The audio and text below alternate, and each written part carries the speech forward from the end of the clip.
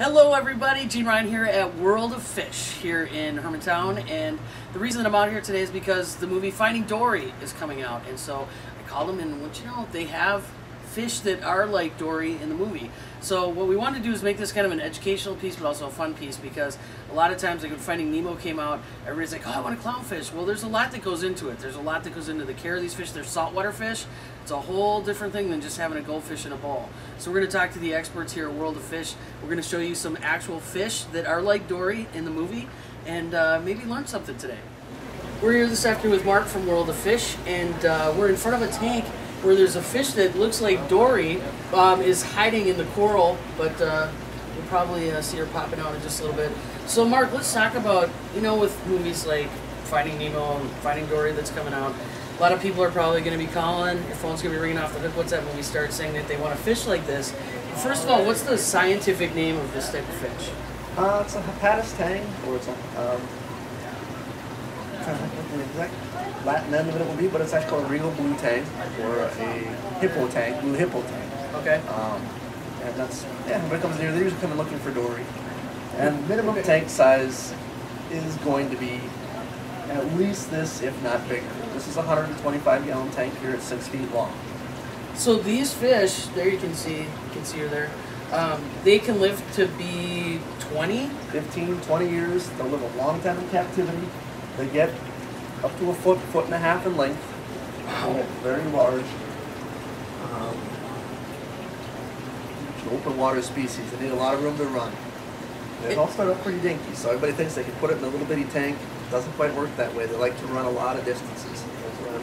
Right. So what kind of care, let's say somebody would come in here, and I know you have some smaller of the fish, so let's say if somebody would come in, what would you tell them, this is what you need to know to have this type of fish? You need a big tank, obviously, just 100 gallons or bigger.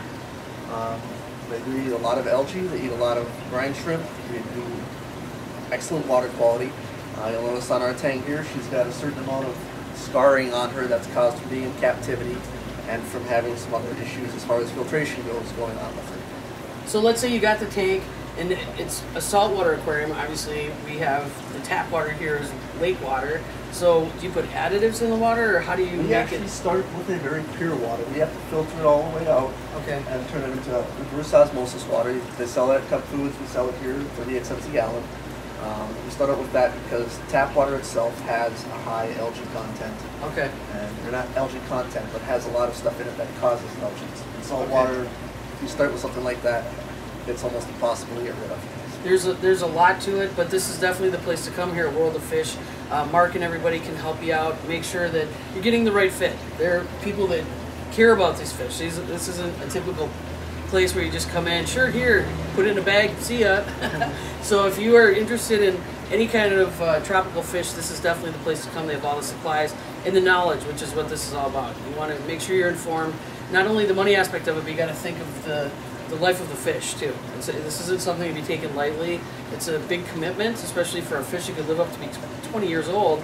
And so when you take your kids out to the movie and they see Finding Dory, remind them that Dory's a cartoon, these are real big fish. So maybe they could settle on something a little more affordable and easier to take care of. So Mark, where are you guys located? We're at 5211 Miller Trunk Highway. We're up in Hermantown, just take 53 north, up past the big LED sign that most of the city knows. And your website? Worldoffish.net. I don't know if it's currently up and running now, so find us on Facebook. Okay, sounds good. World of Fish on Facebook. Thanks so much for taking the time to talk with us today, and we know that she's in good hands. Oh yeah.